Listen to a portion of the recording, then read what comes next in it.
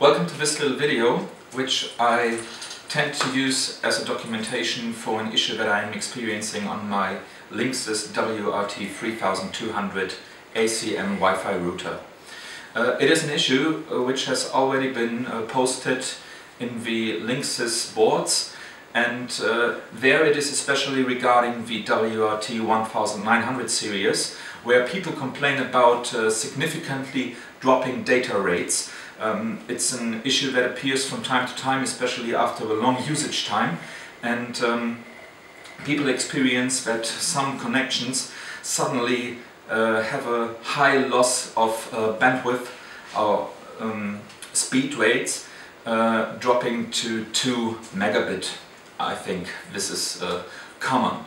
So this issue is regarding the 1900 series from Linksys, but right now I just received my WRT3200, and there is the same thing on this router as well.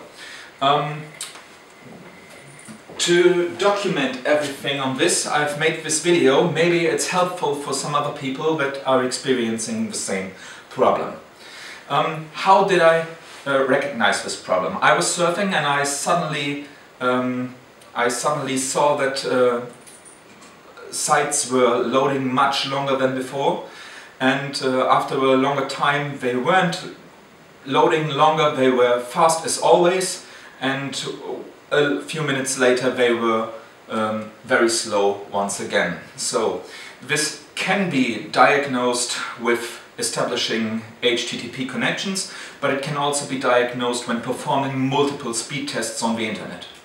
To document that there is no issue with my connection to the internet, I have a speed test over here. It is occassionally speed test. It's running on an Apple TV, which is wired with Ethernet cable directly to my router.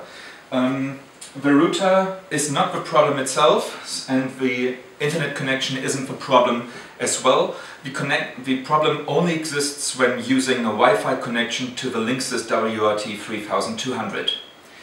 This Linksys WRT3200 is running in bridged mode only, which means that it has no functions like any router like DNS or DHCP running on it. It is only working as an access point, and on this constellation I am seeing this error. So we will go on and I will show you. We'll make different speed tests. Once in the background is cabled via Ethernet cable without wireless LAN connection, and then we have 3 clients which can be used to show the problem. We use occassionally speed tests on every one of them devices. One is a MacBook Pro from 2012, I think.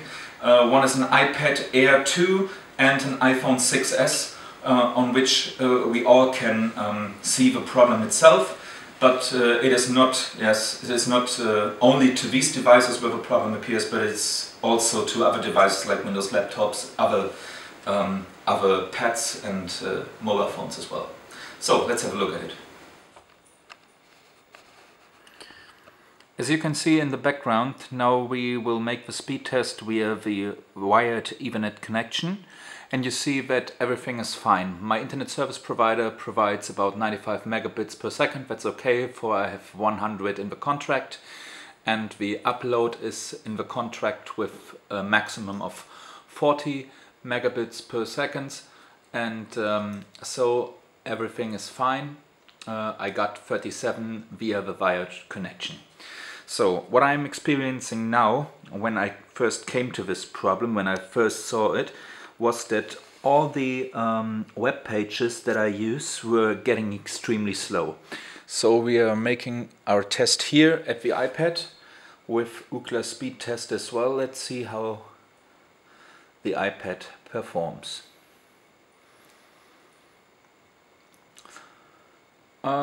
The iPad performs well, everything is fine, we are all connected to the same network. I can show you that later. And yeah, we are downloading with 28 megabits, which is okay. If we consider that the router or better, let's say the access point is placed on the first floor, which is 1 story above us. So everything is fine. I go here and I'll reload that site. So we are doing the test here once again, and you see that for some reason the connection speed is very limited, and now we have a typical constellation. It drops to about 1 to 2 megabit per second. So funny, this is something that I can't always provoke, and I think it is something like a function like beamforming is not working well. So once again, we say again here, let's have another try.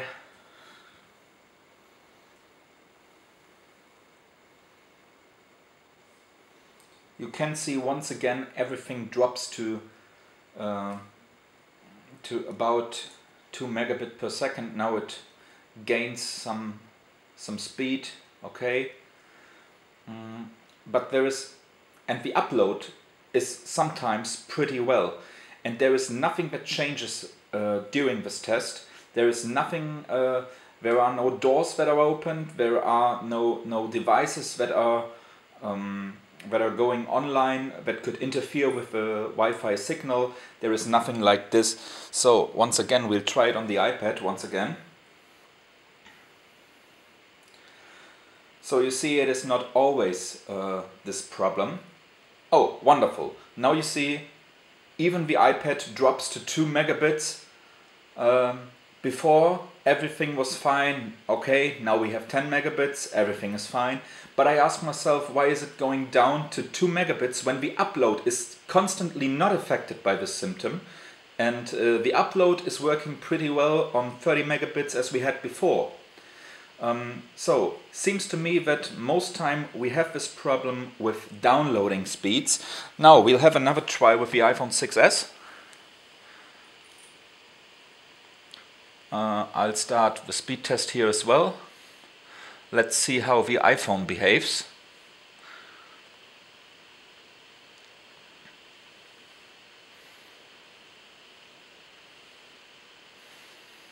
iPhone performs well.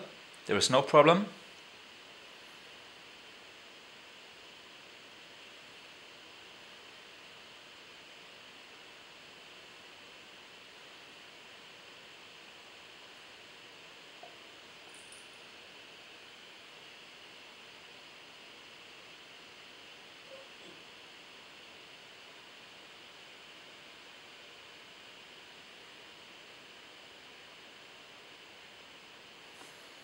No problem yet. We will repeat the test once again.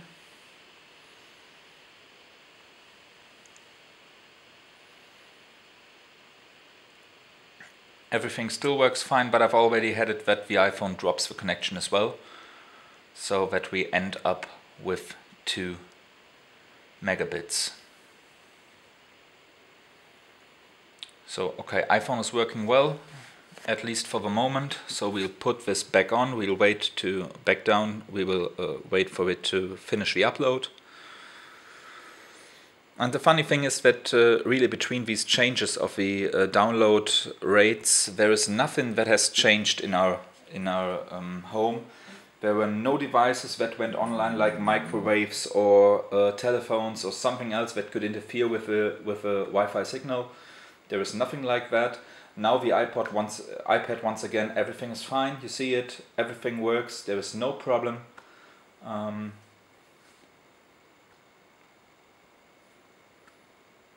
Even though we see that we are uploading with much more speed than we are downloading. And yeah, to make that sure, we can have a look at the background and let's see how our Ethernet cable connected internet connection works You see, our internet connection is still stable as it was before. We have once again about 93, 94, 95 megabits per second in downloading, and which is fine. And I assume that we will get the same good rates in uploading as well. So I can say from my point of view, wired internet connection is available. The only problem is the Linksys WRT3200 ACM, which is sometime not working properly. So we were lucky to see the problem itself. It is very hard to provoke this problem. It only appears 1 to 2 times a day, but it is definitely really getting on my nerves. And when I read the Linksys boards, when I read people that are complaining that their internet streams stop, or that something isn't working well, or that connections to certain websites are lost, and I think that this symptom that we have documented here might be the cause of all those people's problems. So what can we do about this? As I said before, the same symptoms have been posted to the Linksys boards as well with the WRT1900 series, and people there weren't always getting the right support from Linksys, and some people said just go and install DD-WRT. It's the open source firmware for the router. And those people said that after flashing the router, there was no such problem any longer. So I think this might be something in constellation with beamforming and the firmware itself. And if you have this issue, then maybe think about getting the open source firmware. I'll make another video on how to flash your router, and I'll keep you updated via the Linksys boards as well if the problem can be solved by installing one of the alternative firmwares. So I hope you could see the problem, even though it only appeared a short time right at the beginning of our test. You see that downloading and uploading data rates do not match each other. The downloading is much slower sometimes than the uploading, which is likely untypical. And maybe you see some parallels to your own situation with the WRT3200 router. And yes, maybe this video helps someone diagnose that there is a problem with his router and he or she is not searching for the problem somewhere else.